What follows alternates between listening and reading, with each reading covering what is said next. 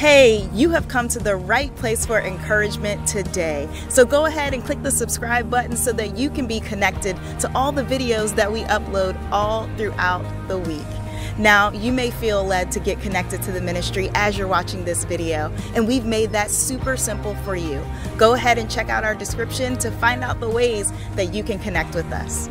Now, while you're watching, you may also feel led to sow into the ministry, and we encourage that because we know that our ministry can reach those that are far, near, and in our backyard. We have outreaches all throughout the year, and you will help us tremendously by sowing into our ministry. Thanks for watching. Now check out this message.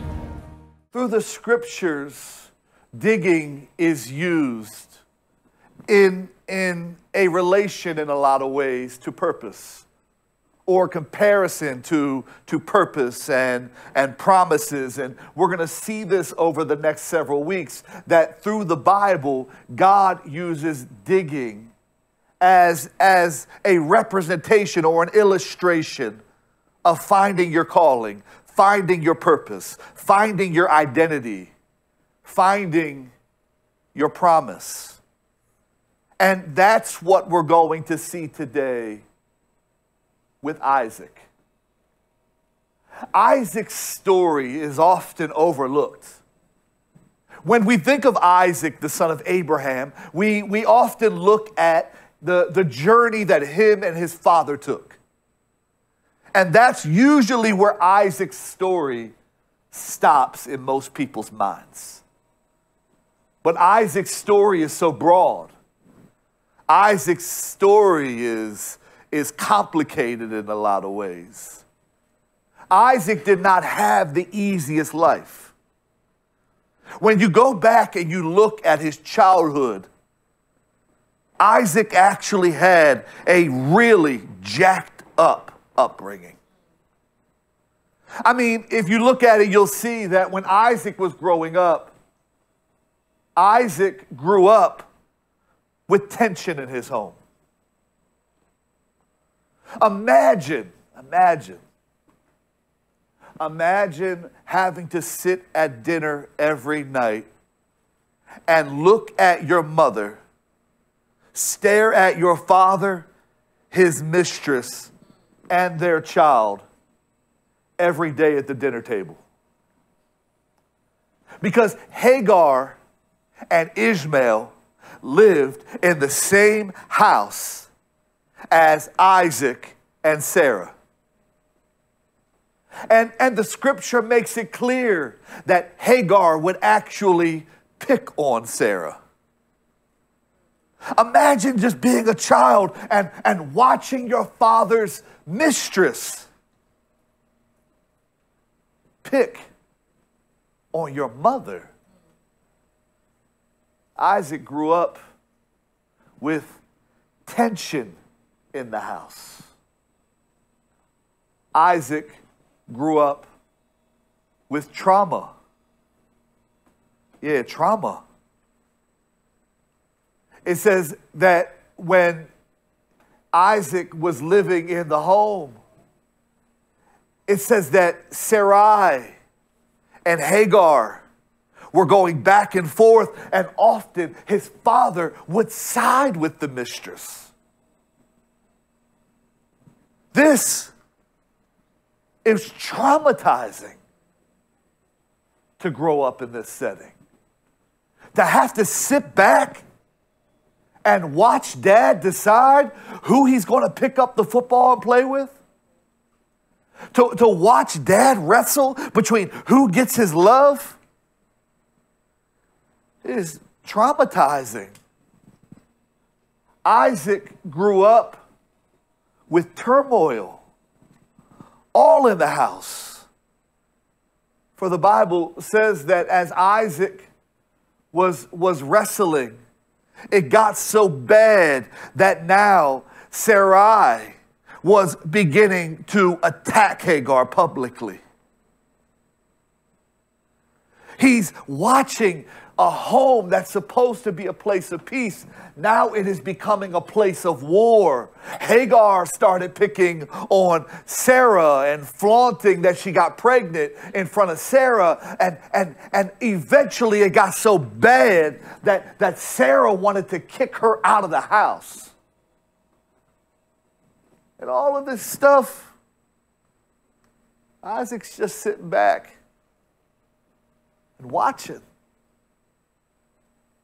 And if that wasn't bad enough, Isaac grew up in trouble. Because Ishmael got to the place where he started picking on Isaac.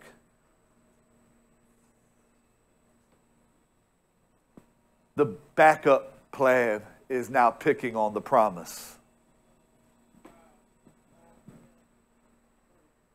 Isaac had to fight through his childhood. He grew up in trauma. He grew up with tension. He grew up with turmoil. He grew up with trouble. But the last point really shocks me, because most people that grew up in these things would have issues with the last one. Most people that grew up with these things would excuse themselves out of practicing the last one. Most people, if they watch their father act how Abraham acted. I mean, think about it. Your father moves his mistress and the baby into your house. Your father takes sides with the mistress often. Your father watches the other son pick on you and doesn't step in.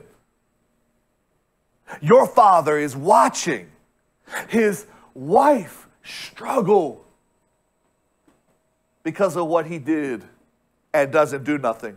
Most people, if they watch their father make these kind of decisions, would struggle with the last one. What's the last one?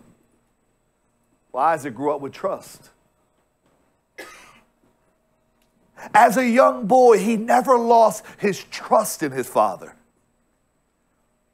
Most of the stuff I just mentioned, we would have said goodbye to trust.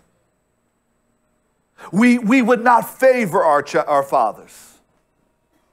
We would back away from husbands even, if you were in the position of Sarai. But the reason Isaac grew up with trust is because no matter how bad it got with Sarai, no matter how stupid Abraham acted and got, she never stopped trusting him. Why did she trust him? Why did Isaac trust him when he clearly acted so stupid? It's because just because he made stupid decisions, he did not have stupid faith in his God. That's good. And whenever a man or a woman has trust in God, you can always rest assured that though they make stupid decisions in their lifetime, eventually, if they have great trust in God, you can ride it out with them, because eventually they're going to become the man or woman that God is calling them to be. So when I can't trust you, I trust my God. Isaac grew up in trust. He would not have grown up in trust if his mother would have dogged his father throughout all his life. He grew up in great trust because his mother cultivated an environment of trust in Abraham. For Peter says it like this: Sarah referred to Abraham as her Lord.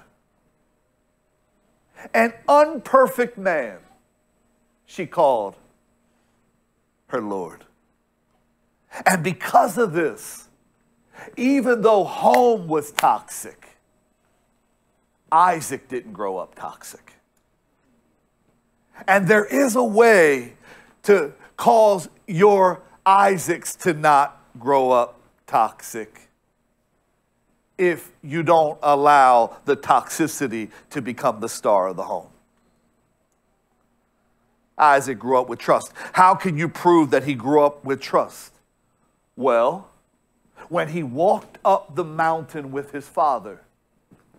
We tend to think of this story as Isaac being a little boy, but actually, Josephus says, the Jewish historian, that Isaac would have been 33 years old, the same age as Jesus. His father is an old man at this point. Isaac could have fought his father. Isaac could have resisted his father. Isaac could have pushed his father down and went the other way. But he watched his daddy with the knife, and he carried the wood on his back as a good son, and even allowed his father to tie him to an altar. But as his father began to raise the knife in the air, God called out from heaven to Abraham. And understand this, Isaac heard his father talking to God. To every father, when's the last time your child has heard you talking to God? He witnessed his father having a conversation with God. And this is not the first time he's heard his daddy talking to God. He's watched his imperfect daddy walk with God for a long time. He watched his imperfect daddy leave everything to follow God. And the reason he looked at his daddy and said, I see the wood and I see the knife, but where's the sacrifice? Is because his father taught him that you never go before God's presence without a gift in your hand. And so the imperfect man at least got one thing right in his life. He showed his son how to get God's attention. I've learned in life that it is often some of the most jacked up people that get God's attention the most. It is people like Paul who say the good I want to do, I don't find myself doing. It's the evil I find myself doing. Oh, Lord, I prayed 3 times that this thorn would be removed. But every time I prayed, you said no. The writer of the New Testament, 70% of it, that is, said, I preach and I'm not perfect. I write and I got issues. But here's the thing. I don't let my issues keep me from getting God's attention. So Isaac would listen to his dad, have a conversation with God. And he said, lay not your hand on the lad. Don't do anything unto him. For now I know you fear God, seeing you have not withhold your son, thy only son, from me. And Abraham lifted up his eyes and looked, and behold, behind him was a ram caught in the thicket by his horns. And Abraham went back, took the ram, offered him up for a burnt offering instead of his son. And Abraham called the name of the place. And I said this last week. He did not call God Jehovah Jireh. He called the place Jehovah Jireh. Jehovah Jireh is wherever God keeps blessing you. He called the place. We call God Jehovah Jireh. God's name is not Jehovah Jireh. He called the place Jehovah Jireh. And it is said to this day, in the mount of the Lord it shall be seen. And the angel called out the second time and spoke blessings. And I'm not going to read them today, but blessings all over Abraham. Isaac just sat back, listening. And shortly after this story, the great patriarch Abraham would help find Isaac a wife named Rebekah, and he would die. And now, Isaac has to figure out life without his father.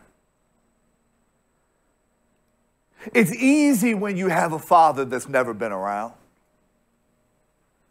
It's easy when you never really had a father that was present in your life.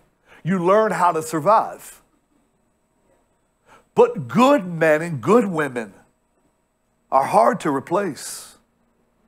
It's hard. How do you replace Abraham?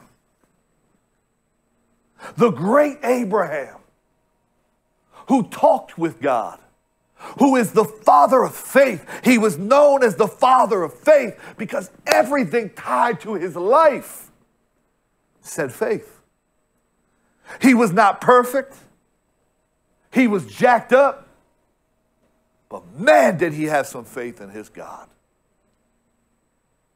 And now Isaac has to figure out, what does life look like without my father? And so he begins the journey. And as he begins the journey as a young father and not married that long, it says in Genesis 26:1 that a famine hit the land. Besides the first that was in the days of Abraham. Abraham had a famine and went down to Egypt. Isaac now has to survive a famine. And understand, famines will hit you in life.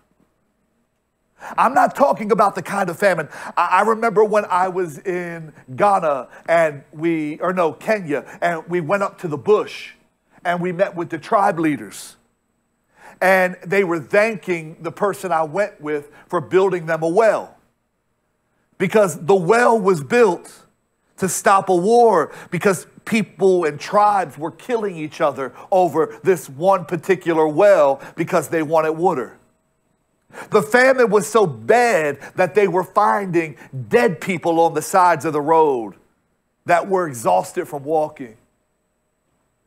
There was one woman they found that was dead, and the famine was so bad that she was pregnant, and the bees were attacking her for the fluid in her stomach. And so when he heard, he built them a well, and it ended the war. And to this day, it is the main well in the bush. And they were explaining how bad famines get in their part of the world. In America, we've been blessed to not really have famines. When we hit a famine, the worst that really happens to us is we can't wash our cars. So we really can't understand what a real famine looks like. But famines have ways of attacking in different ways. It's not just famine in the land. Sometimes it's a famine in your marriage. The love left a long time ago. It is a famine for love now. A famine for intimacy. A famine for opportunity. You are so smart, but you cannot find a job anywhere. Sometimes it is a famine in your body. Disease is attacking you. And you are having a famine for healing. Sometimes it could be a famine for affirmation. A famine for affection. A famine to be appreciated. I wonder today how many people are in a famine right now. Isaac has found himself in a famine. And his father survived a famine. But his father is not here to tell him how to do it. So he has to go off of the stories and the experiences that he's had with his father. So the famine hits the land. And understand, when the famine hit the land with Abraham, he went down to Egypt. And it may not have been the best decision, because in going down to Egypt is where he would hook up, or find at least, his mistress named Hagar. Abraham left the land to survive. Isaac has to stay. And understand that Gerar is not a place that Isaac wants to stay, because all of his bad experiences from his childhood came in Gerar. He's in a famine, but he's stuck in the place that caused his childhood to be a famine. And what do you do when God tells you to stay somewhere that you don't want to be? Stay somewhere that's tied to the hardest season of your life. I've learned that when God is up to something in somebody's life, he often has them stay in a place that they want to run from. And if you can stay, the Bible says, having done all to stand, stand. It's easy to run. But here's the thing with running. Once you run once, running becomes a way of life. Every job that hurts your feelings, you run. Every relationship that hurts your feelings, you run.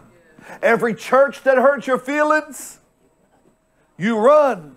And the question becomes, when does the running stop? God says, don't go down to Egypt. I'm doing something different in your life than what I did in your dad's life. Isaac, you are the child of promise. I'm doing something in your life so that you don't have to live with the pain your father lived with. I'm not sending you to Egypt. Dwell in the land, I tell you. Sojourn in this land. And understand, I know it's a famine, but I'll be with you. And I'll bless you. For unto thee and your seed I'll give these countries. I will perform the oath which I swore to Abraham, thy father. I will make thy seed to multiply as the stars of heaven. Give thy seed to the countries, and in thy seed shall all the nations of the earth be blessed, because your father obeyed my voice, kept my charge, my commandments, and my statutes, and my laws. And Isaac dwelt in Gerar. And the men of the place asked him about his wife, because she was pretty. Now, if you know your Bible, Abraham made this mistake too with the men of Gerar and the king of Gerar named Abimelech when he was asked about his wife, and he said, oh, no, she's my sister. And God shut the wombs of every woman in the city, and God gave Abimelech a deadly disease because he was ready to hurt Isaac or Abraham. The people of Gerar are very familiar with Abraham's family. But here's that daddy thing kicking in, because understand, you don't just get the good stuff with your parents, you also get some of the bad stuff too. And so he does that thing his dad did. But when Abimelech saw them, the Bible says, it says he saw him fondling his wife. I don't know what fondling means in the Old Testament. I know what it means now. But it says Abimelech looked out his window and saw him fondling his wife. And it says that he knew right away what this was. And he confronted Isaac and said, why did you do this? Because I know what happened when I did this with your father. Why would you bring this on my land? I don't want to get sick again. I don't want the women to not be able to give birth again. See, the enemy knows how dangerous it is to touch you. And once you start tapping into who your father is, it causes the enemy to step back and say, I don't want no heat. I know what happens when I mess with God's children. I know what happens when I mess with God's called. I know what happens when I attack somebody that Christ died for. So Abimelech says to everybody in Gerar, if you touch them, I will kill you. So Isaac stays in the land that God told him to go to. And this is where our story gets good. So Isaac, in verse 12, it says, sowed in that land. It is a land in the famine, but he's sowing in the land. He's sowing in the place that God positioned him. You cannot get a harvest sowing in a place that God has not called you to. He sowed where God placed him. And it says, and in that same year, whenever I see people sowing, but I don't see a same year blessing, it is clear to me their sowing is divided. They're not fully sowing where God placed them. They may be sowing here and they may be sowing there, but God says you cannot get a blessing until you sow where I have planted you. He sowed in the same place, and in that year, for somebody, God is saying, if you can take where he has positioned you serious and start sowing your time, start sowing your talent, start sowing your treasure, God says this time next year, your whole life can change. This time next year, your world can be different. This time next year, you won't be crying yourself to sleep. This time next year, you won't be on Christian Mingle. This time next year, you won't be in therapy for your marriage. This time next year, you won't need dialysis. This time next year, you won't need the doctor's checkups every single week. This time next year, you won't be in the principal's office. This time next year, you won't be wondering if the money is in the bank. This time next year, you won't question if you get the loan. This time next year, your whole world could be different. This time next year, you can have the job. This time next year, you can have the man, have the woman, have the opportunity, have the healing, have the joy, have the peace, have the strength. This time next year, everything is changing. Say something's about to happen. It says that time a year later, he got back 100-fold. I said this in the opening. I used to think when I would read, because Jesus said, and some receive 30-fold, 60-fold, 100-fold blessings. And I used to think that was like, okay, a 30% blessing. That was like a 1/3 blessing. And 60-fold was like a 2/3 blessing. That meant 60% is coming back to me. And then 100-fold was 100%, and that's the goal. But then when I read 100-fold blessing means 100% return, that means that every seed I throw will grow. Every seed I throw will grow. So if I sow 1,000 seeds, I will have 100% of them come back to me in my harvest. There will be no wasted. See, there's a story in the Bible that's not often preached. And it's found in Genesis 38. And it talks about the man who was having sexual relations. And right before the moment, because they didn't have protection in biblical days, right before the moment, he stopped what he was doing. I'm trying to say this as PG as possible. And he let the seed hit the ground. And God killed him. Why did God kill him? Because seed is potential. If you have the faith the size of a mustard, seed is potential. And he killed the man because he wasted potential. God is saying, I hate wasted seed. This is going to be a season where no potential is wasted in your life. This is going to be a season where nothing gets wasted in your life. No day is going to get wasted. No time is going to get wasted. No amount of love you put out is going to get wasted. No energy you put out is going to get wasted. God is saying this is going to be a 100-fold return kind of year for you. But you cannot have a harvest if you hold your seed. The scripture says those that sow sparingly will reap sparingly. Those that sow bountifully will reap bountifully. What he's saying is your life is a reflection of your sowing. Wow. I was talking to Kali the other week, the one that just said, wow. And she's been on a mission to get all of our outreaches covered. And people have been giving that are tied to her in the thousands. Literally, I'm not exaggerating. Am I telling the truth?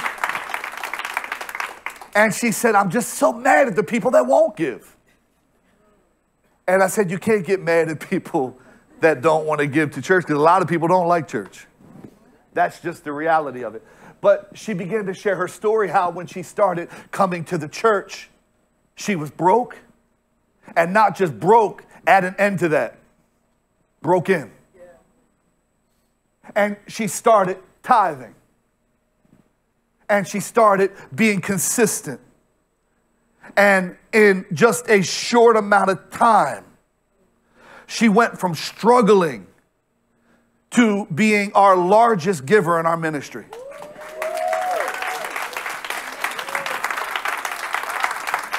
How do you go from not knowing how you're going to pay your bills to now being the largest giver in a church full of successful people?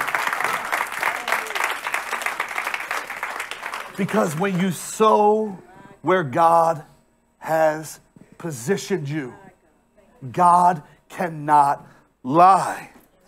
He says in verse 10, he says, I give seed to the sower. So the more you sow where God has placed you, God says, I promise to keep filling your bag. So every time I reach down, I don't need to pull up my bank app to see if I can do it. Every time I reach down, I know that God is going to make sure that my bag is filled with seed. How good would life be if you didn't have to check your account at the grocery store and check your account for school clothes and check your account to buy things? God is saying, if I can get you to sow where I placed you, all you have to do is reach down. But if you keep playing it safe, sow sparingly. Be not deceived, God says. I'm not mocked. Whatever a man sows, that. Whatever you give to God, that. Give your time to God, God will give you time back. Give your life to God, God will give you a good life. But none of those things make God give you money because it takes giving God money to get money back. Give and it shall be given unto you. It's reaping and sowing. God told Noah, I'll never flood the earth again. But here's how the earth and here's how people will be judged moving forward. It is Genesis 8:22. It is seed time, harvest time. So if you keep your seed, you can have no harvest. So Isaac knew this is where God has placed me. I'm going to sow. I'm going to sow. I'm going to sow. And 100% of what he sowed came back in a year. God didn't need a long time. He just needed God to sow. And you know why it was so easy for him to give his seed? It would probably be easy for me if I experienced this too. It was easy for him to give his seed Because he watched his father love God so much that he was willing to give God him. If I watch my daddy tie me to an altar, you think it's hard for me to give God seed? I'm glad God didn't say get Esau or Jacob and take them up a mountain. It's easy to give when it's modeled in front of you. So he gave. And look at what it says in verse 13. It says, and the man waxed great. Look at what his sowing has done for him. It's not him, it's God. The man became great. And here's what greatness does. Here's what losers do. Here's the difference between greatness and weakness. Winners and losers. Greatness moves forward. Weakness stays backwards. I've never seen a great person living yesterday. Greatness moves forward. I'm not looking at what didn't happen in my childhood. I'm not looking at what went wrong in my teenage years. I'm not paying attention to what happened in my 20s. Greatness moves. So if you ever wonder if somebody's great or weak, look at where they stay. Wow. People that stay in yesterday will never become great. Right. He moved forward.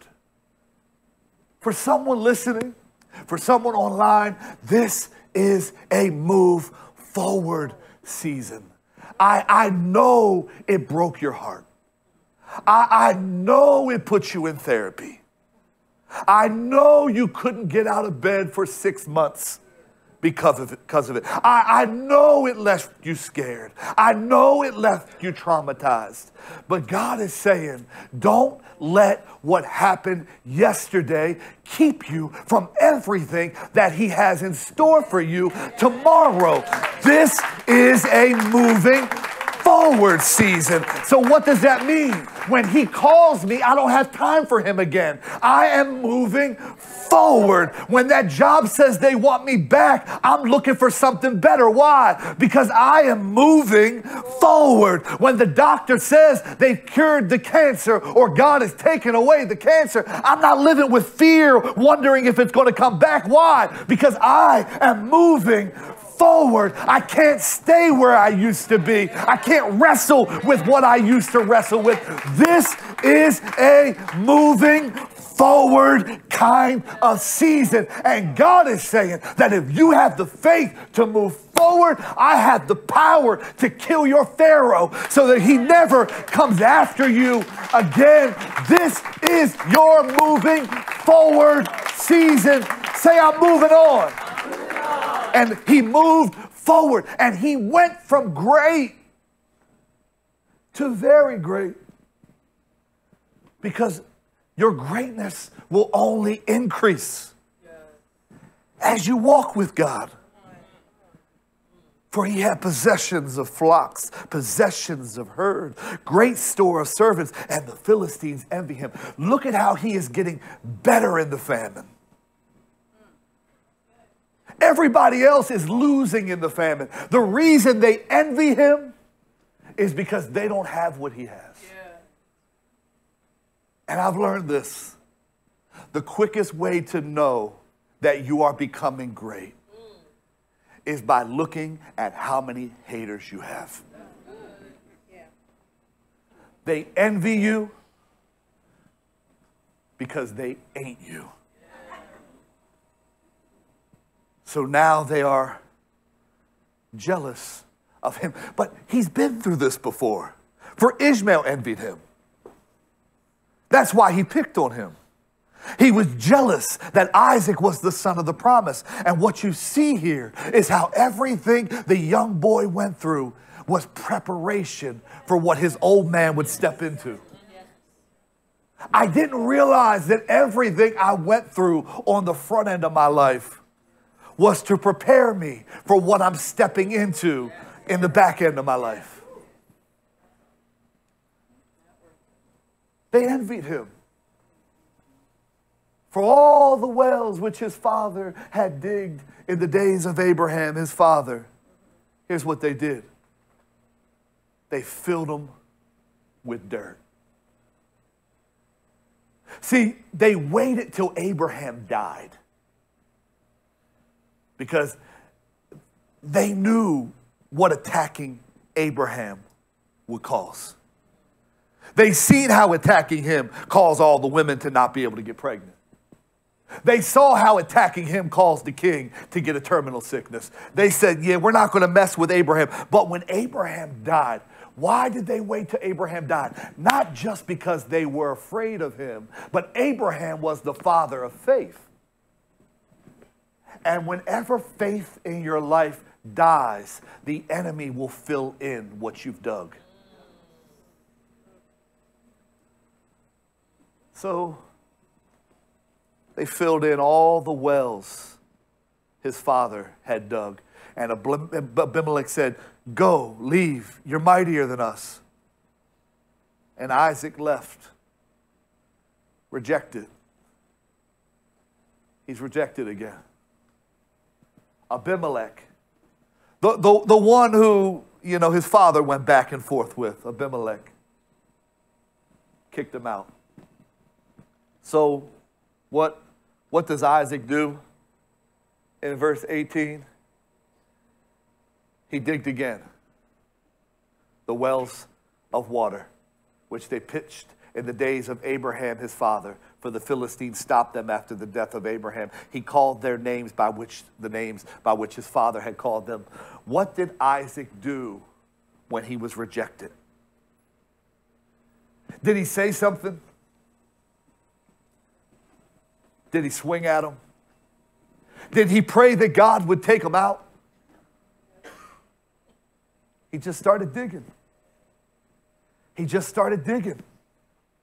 That's what we are supposed to do when life is turning on us. God says, start digging. But he didn't go to any dirt. And he didn't just start digging from scratch. He went to the places his father dug. Why dig where your father has dug? Well, it's because if I dig where my daddy dug, the dirt will be much softer.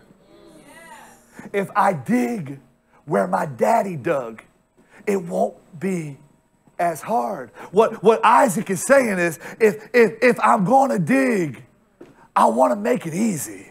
I don't want it to be as hard as it's supposed to be. I'm going to go where my father has been. I'm going to go where my father labored. I'm going to go where my father paid the price. And see, for some, the reason life is so hard is because you keep digging from scratch. Every relationship, you're digging from scratch. Every job, you're digging from scratch. When you go home, you're using methods and you're digging from scratch. And God is saying, if you want it to be easy in this season of your life, I need you to start looking for wells that have your father attached to them. Stop looking for things that you cannot see your daddy in. If you cannot see your daddy in it, you have no business giving it your time, giving it your attention, giving it your resources. Isaac was looking for a place where the dirt was soft because that's where his father was. For the remainder of 2024, God is saying, can I make this thing easy for you? Can I show you that with me and you, it doesn't have to be so hard? With me and you don't have to lose so much. With me and you, your heart doesn't have to be ripped out on a regular basis. With me and you, we can get those kids to the finish line. With me and you, we can get that marriage to the finish line. With me and you, we can get that career or that business to the finish line. God is telling somebody, you're making life so hard when I want to make it easy. Say it's soft dirt. So he goes back and he starts digging where his father has been. And see, when you dig for a well, I used to think you were digging to find just this big pool of water underground. But as I studied, I learned that when somebody is digging for a well, they're not digging for a big pool of underground water. They're looking for a current of water. It's often just a very small stream going through the dirt. It's called a current. And they're digging to find a current, and then they dig the well, and what happens is the well, in a lot of ways, collects the water and becomes the connector of the current to keep moving forward. So the water always stays at the level of the current. So the deeper you dig for the well, the more water your well will hold. But your well will never rise really heavier than where the current is. What am I saying here? Current, current, current, current. This is where we get the word currency. If you find your well, you change your currency. And Isaac knew how his father was with finding God and currency. And so he dug. And here's the frustrating thing. He found the water. And the people of Gerar fought him for the well. And he didn't fight back. He named it what it was. He called it Esek. Why? What's that name mean? Well, Esek means contention, oppression and strife, violence, contention. He called it what it was. And he moved on. But look at how he didn't fight them. Because this is how Isaac fought his battles. He just kept digging. They fought him. He dug. They called him things. He dug. And he went to the next well that his father dug. And once he found water, they fought him there too. And he called it Sitna. Means adversary or opponent. And then he moved on. And he's getting tired. He's getting frustrated because every time he digs, the enemy shows up. But he doesn't stop digging. He dug again. He dug again. And this is the trick to getting to the finish line. You never let something hit you so hard that it keeps you from digging again. Just because that didn't go right doesn't mean this won't go right. Just because that relationship went wrong doesn't mean this one will go wrong. Just because that opportunity went bad doesn't mean this opportunity is going to go bad. Sometimes the greatest act of faith you can take is to make up in your mind that no matter how much I'm attacked, I'm going to keep digging. So he called it sitting and he moved on. And he kept digging. This time he hit something. And it was big. It was the biggest well he discovered or found yet. And he called it Rehoboth. He said, for the Lord has made room for us. This is an open space. Look at how his digging has taken him to a place where God is showing him how big his life is, how big the possibilities are.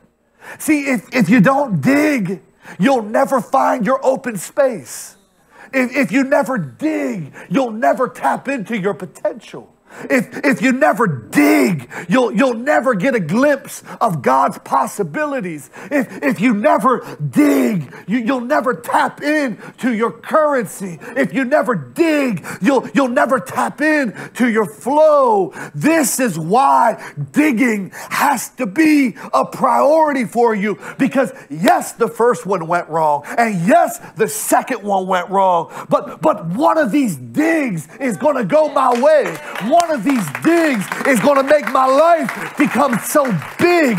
One of these digs is going to make people take me serious. One of these digs is going to provide unlimited resources. One of these digs is going to change my life. One of these digs is going to bring me new relationships. One of these digs is going to have people seeking me out. All I need is the right dig. Look at somebody and say, I'm not quitting. With my heart broken, I'm not quitting. Say, I'm not quitting. With sickness in my body, I'm not quitting. Say, I'm not quitting. When opportunities don't go my way, say, I'm not quitting. Having gone through a divorce, say, I'm not quitting. 40 and not married, say, I'm not quitting. Still don't have the house, but say, I'm not quitting. Kids are driving me crazy, but say, I'm not quitting. Because if God can find somebody that refuses to quit, he has found somebody that he can give an open space to. And I know it was God, because it says that after they found the water, God showed up. And God said, I'm the God of Abraham, your father. Fear not. Why does God tell him to fear not? Because up until this point, everything has gone wrong. Have you ever been in a season or stuck in a cycle where everything in your life has gone wrong? And you're afraid that this one good thing is going to be like the rest? That's where Isaac is. His whole life has been tragic. And now all the wells he's been digging have been taken. And in the back of his mind, he's saying, this is so great, but it's probably going to be like every other time. And you have to be careful when you get into this mindset, because often people that get into this mindset tend to practice self-sabotage. It's not that it's not God. It's just that you are so afraid that it's going to go wrong that you sabotage it yourself. So he says,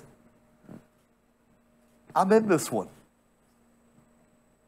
This is me. If you would have quit after the first one, you would have missed out hearing my voice like your father. If you'd have quit at the second one, Isaac, I gave you the fight that you have so that you could get to this moment of unlimited possibilities. I'm with you. I'm going to bless you. With your life, I'm not going to do addition. With your life, I'm not going to do division. Because division subtracts. God is never in division. Remember, he said a house that is divided. Division is always the devil. God says, I'm not even the God of addition. Because addition takes too long. 1 plus 1, 2 plus 2, 100 plus 100. 100 plus 100 is way different than 100 times 100.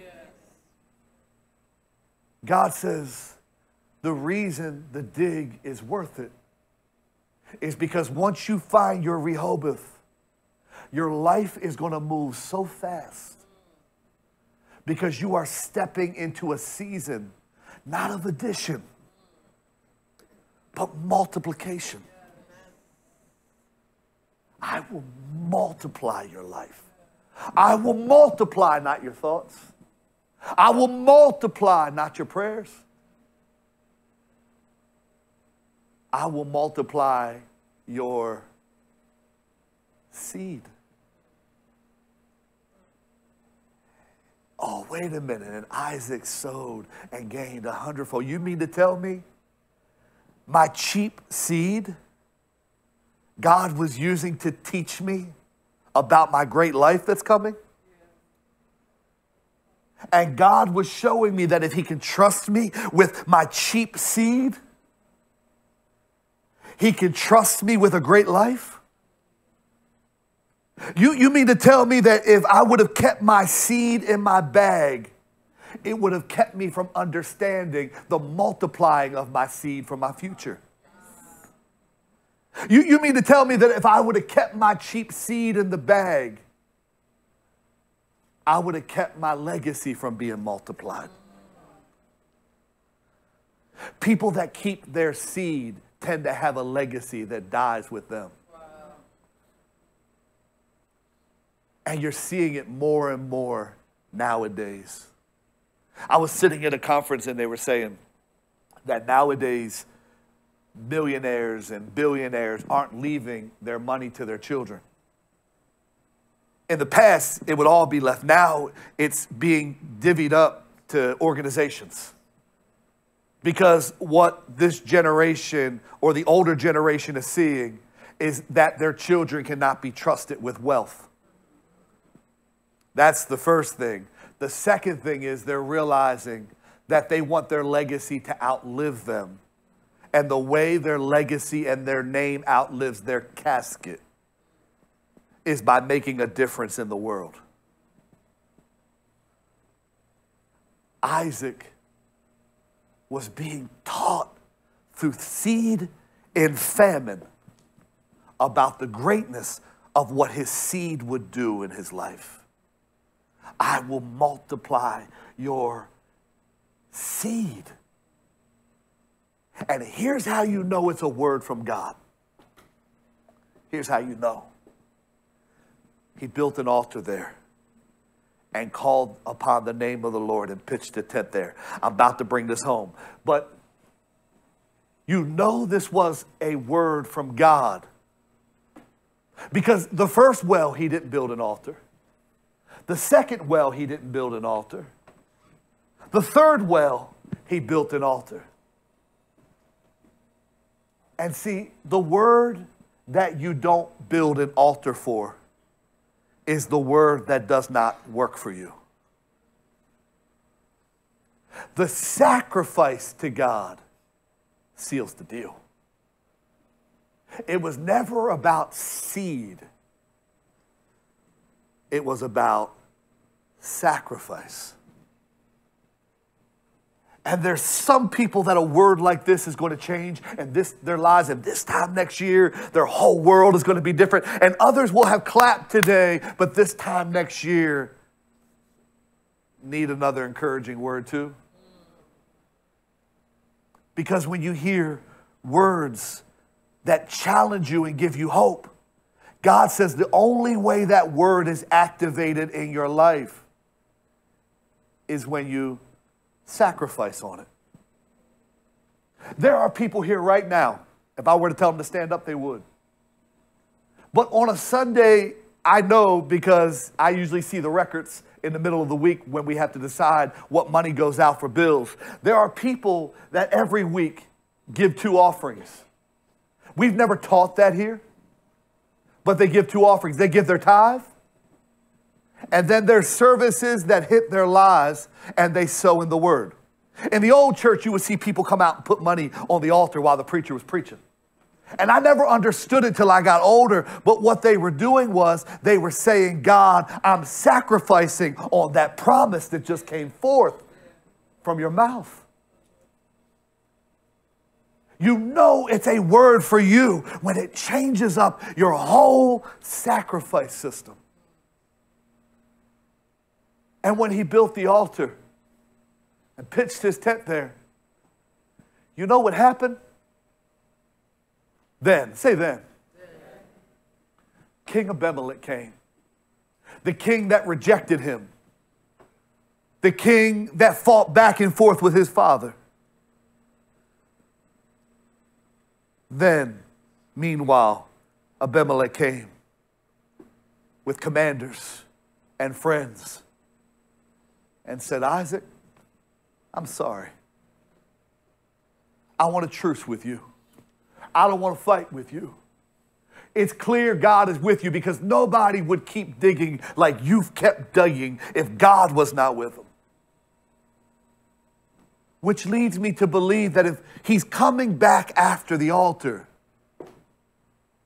then God is touching his heart. And if God is touching his heart to come back after the altar, because if God touched his heart to come back, that means that when he rejected Isaac, that was God too. And could it be that God was using Abimelech to reject Isaac to get him to step into his purpose? Okay, let's make it plain. Could it be that God is using your husband to get you to step into your purpose? Could it be that God is using your wife to get you to step into your purpose? Could it be that God is using your children to get you to step into your purpose? Could it be that God is using that boss to get you to step into your purpose? And you keep putting all the focus on them. And God is saying, I wish you would put all the focus on your dig. I wish you would put all the focus on your altar. Because if God could get you to take the focus off of the vessel he's using and on to why he's using the vessel in the first place, he will show you that in the right season, the person that is attacking you today will come for a truce tomorrow.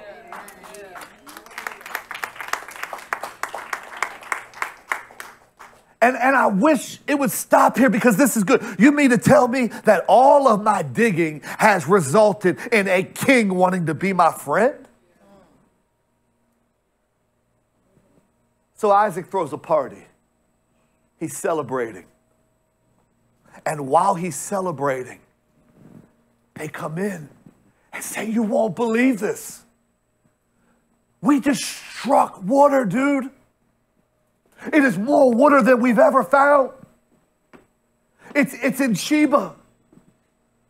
And to this day, you can go to Sheba outside of Israel in Palestine and see this well.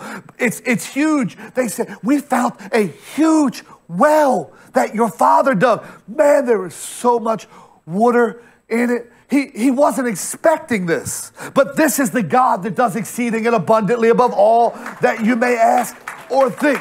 Once God got sacrificed, see, Isaac, your father already dug these wells. He's been here. He's done that. The wells never gave him the blessing. The blessing on your father's life came when he started sacrificing. It was never about the dig. It was about the sacrifice. And once he started sacrificing, they found Sheba. And what does Sheba mean? Promise. Promise. My promise. All of this digging and my sacrifice has finally led me to the promise. Who today is God saying, if I could get you to just focus on digging and sacrifice, I'll show you what your life looks like in your promise. But it's going to take you digging, and it's going to take you sacrificing, because God is trying to make it easy. But if you don't practice these things, Isaac, your life is going to be so hard. You know, Isaac's parents You ever met somebody and said, man, when you heard their name, like, did your parents even love you? Like, there are some names that I'm like, that name says, I'll never get a good job, you know. Isaac's name meant laughter. And I get it, they laughed because, you know, God told them they would have a child in their old age and all that, you know. But Isaac's whole life, he always felt like people were laughing at him. He always thought he was a joke. But when he found his promise, he became a big deal. See, up until this point, God said, I am the God of your father. To be your God is TBD, to be determined. I am the God of Abraham. I claim Abraham. That's my boy. Me and Abraham are tight. I'm not yet the God of Isaac. Your parents' faith will not get you into your promise. It takes your experience with God. So all the way up until this point, God has been the God of Abraham. Jacob would go through this too. When God would come to him, he would say, I am the God of Abraham and Isaac. The God of Jacob is to be determined. There comes a moment where you step into your own faith. There comes a moment where you break away from the pack and God becomes your God. And your name may be laughter, but when you step in the room, people are not laughing. The way you get to that kind of life, Isaac would say, is through living a life of digging where your father is and sacrificing in the places that God talks to you. This, Rehoboth, was the place God spoke to him. And the way you keep God speaking to you regularly is by making that place an altar. We have altar calls where we come for prayer. And really all the altar call is when you come up and say, I'm giving my life. I'm presenting myself as a living sacrifice. That is what it's symbolizing. But you cannot come to the altar and not have a mind made up to live a life of sacrifice. It's who I am. It's what I do. I can tell you as your pastor, I haven't always been the best guy. I was saved at 19. I had a lot of experience in me before I was saved. A lot of trauma, a lot of turmoil, a lot of trouble.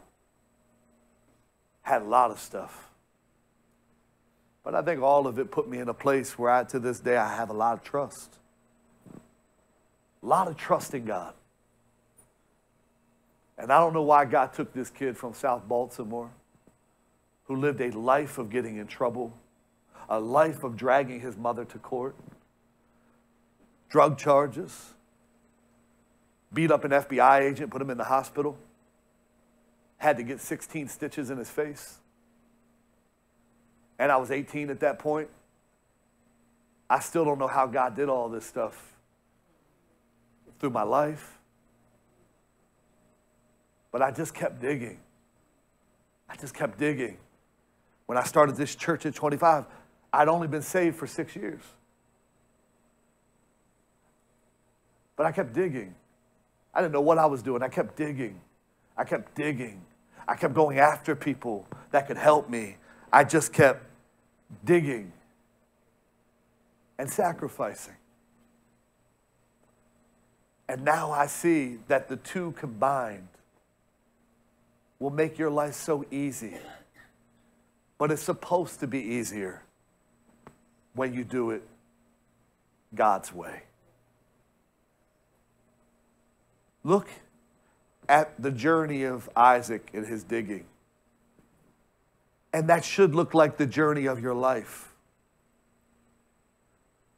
The first season, opposition. Things going wrong in your life. Most great people, if they look back at their life, their first memory that they can recall is usually a memory of trauma. It's not getting your hair done and your nails done. It's not picking up a glove and catching the ball from your dad. It's usually something traumatizing. Because that was your first well. And then as you got older, you began to see sitna. You began to see how in life the enemy is after you. He tried to use Esek to get you to end your life. But when he saw that you survived Esek, he said, now you need some opposition. Now you need some attackers in your life. So I'm going to send some adversaries after you. But you kept digging. And God is saying, this is getting ready for some to be your Rehoboth season. And for those that have stepped into Rehoboth, God says, if you can get this altar in order, you can see your promise. Today, God is saying, I don't want you to make it hard anymore. I want this next chapter of your life to be so easy. Climbing up the mountain was hard. Going down the mountain shouldn't be too. Are you ready to make it easy? It is the dig.